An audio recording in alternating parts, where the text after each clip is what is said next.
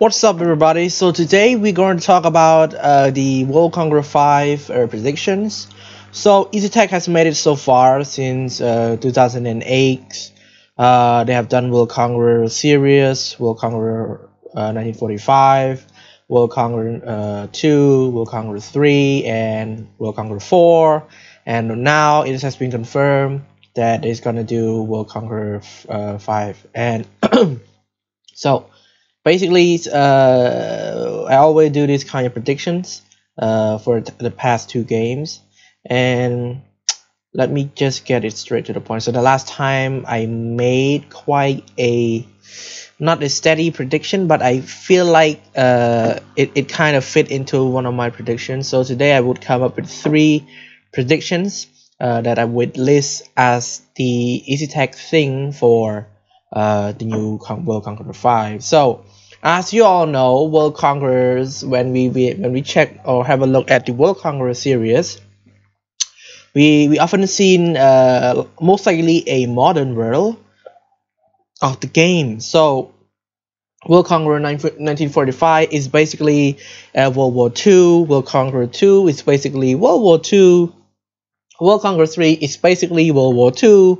World Conqueror 4 is basically World War II. So all of them are World War II. So what do we expect from the World Conqueror 5? Is it going to be World War II again? But first, before I start my predictions, I just want to say that even though those series from World Conqueror 1945 to World Conqueror 4, even though all of them are a World War II series, but most of them are a bit different, especially if you compare World Conqueror 3 to World Conqueror 4. Because I've done the video already, and also a difference between World Conqueror 2 and World Conqueror 4 and also World Conqueror 3. For World Conqueror 3, it has more general, it has more accurate mission, it has more hardest mission than World Conqueror 4. However, World Conqueror 4 offer a better system.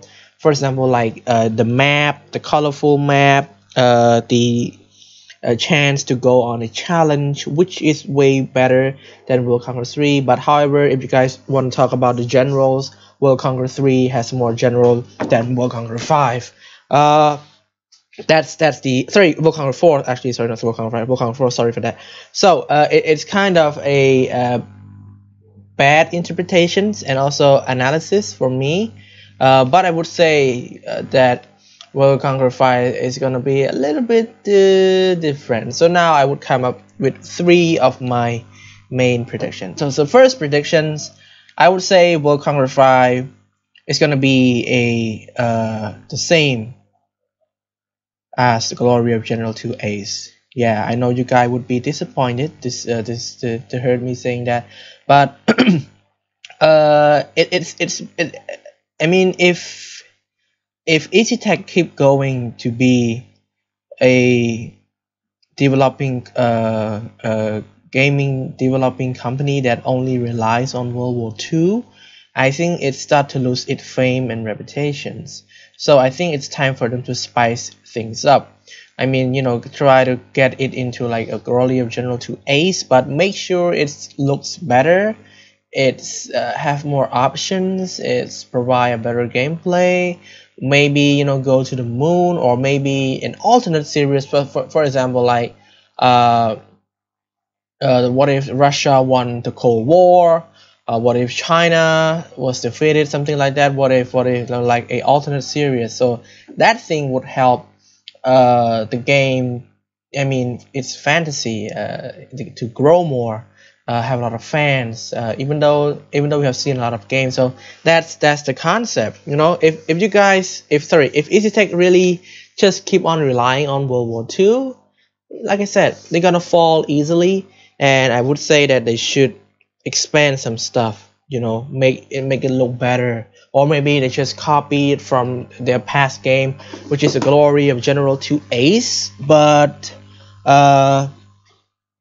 you know, like I said, make it different, change something, make sure the fans love it. I don't know, because it can be modern war, it can be a, you know, alien war, something like that, you know, for example. Or maybe they could just make it different, new system, something like that. We did not know. Okay, we did not know what's gonna happen. But what we have known is that it's World Conqueror 5. That's all we know. And my second predictions, I would say it's exactly a World War II game. Yeah, more likely to be a World War II game. So World War II game. So what's so special about World War II? Maybe, just maybe, in this new World War II games, they might add full generals. They might add Chinese campaign, because we haven't seen a lot of Chinese campaign. Okay, we haven't seen that kind of thing. It's not really detailed. Maybe they add more, you know, like a Cold War scenario, like the French Vietnamese War, the American intervention in the South South and North Vietnam War, Korean intervention with different phases, the Sino-Soviet split, the Hungarian offensive, the uprising in Czech and Prague, also the Berlin airlift, or maybe the Greek Civil War, the Middle Eastern crisis, or the Khmer Rouge, or this problem, or maybe the Indonesian Republic, something like that. So and more importantly, they might add something like, a sandbox, because many people requested it, sandbox where we can do things by our own, or maybe add custom map, because custom map is also one of the greatest thing. People can do it whatever they want. People can get things done way better. Like they have their fantasy, they want to build something by their own, but I believe that Easytech would not do that. And it might change their style, but I think if they do it, they're gonna have a lot of fans, but they're gonna face a lot of problems trying to get more creative ideas, or blah blah blah. I don't know, but yeah, hopefully it's another new thing that we are trying to looking forward to.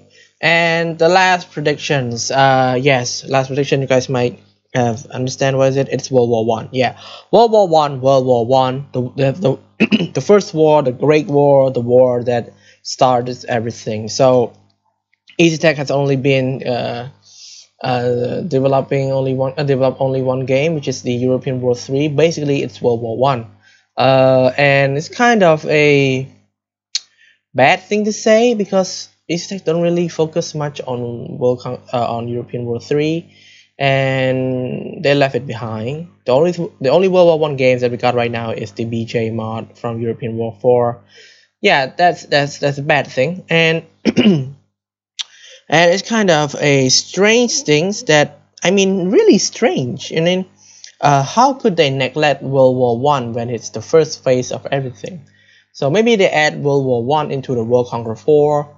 Maybe it would extend it, like for example, if Germany won World War One, the Weltkrieg, the Kaiserreich, or maybe Germany lost the war, but they have the extended version until the rise of Hitler, World War II, and of Berlin, Mannerheim Castle and stuff. Yeah, maybe they add that kind of thing, something like that. That's the point. That's the combination that I would think about. So, but it's based on World War One anyway. So that's it for my prediction. So what do you guys think? Share some thought. Okay, leave some comments, share some thought, and have some fun. And yeah, that is my prediction. So hope you guys enjoyed this. Don't forget to leave a like. See you guys next time, and have a nice day.